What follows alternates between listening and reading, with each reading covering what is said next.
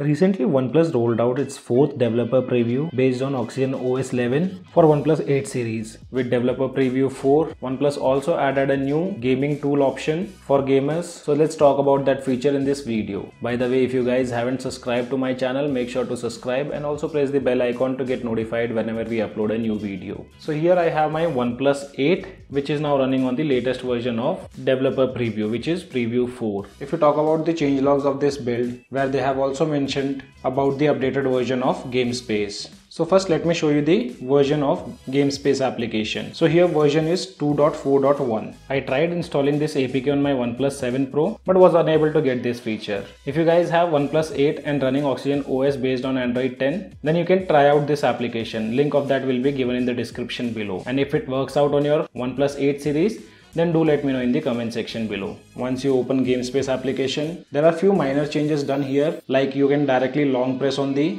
game, where you get options like always Fanatic, moments, remove and uninstall. If you tap on moments, this will give you the list of all the recordings, I mean the screen recordings or the screenshots which we have captured while playing this specific game. And when you swipe up this gaming mode, a new feature you can see which is called as mistouch prevention. If you enable this, this will avoid drop down of notification panel while you are inside the game. And the next feature what they have added is the new gaming tool that can be accessed by going inside the settings. And here you can see we have a new option of gaming tool. Make sure you have enabled it, and mistouch prevention. Only these two things have been added with this latest version. Now let me show you how gaming tool works. If you have enabled those settings, these two features can be automatically enabled in both the cases, like when you are launching the game from app drawer or from the GameSpace application. So let's open up here Call of Duty. You can access the gaming tool by swiping from the right top corner or from the left top corner. If you take a close look to this gaming tool, so here we have few options like WhatsApp, Instagram, Fanatic Mode, notifications, mistouch prevention and screen recorder. When you are inside the game and you want to check the WhatsApp messages or Instagram, instead of closing the game window, you can directly access those things from here. So as you can see, once I tap on WhatsApp, my WhatsApp application opens up, and the same thing goes with Instagram. Then we have the third option, which is called as Fanatic Mode, which can also be directly accessed using this gaming tool.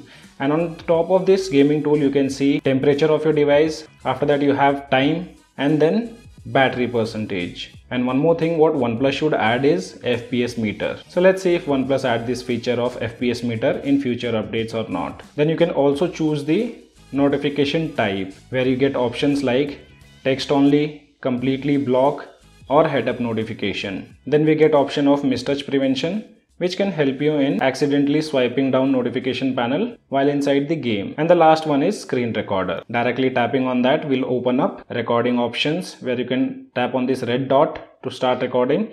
And if you want to change the settings of screen recorder, you can tap on this settings button.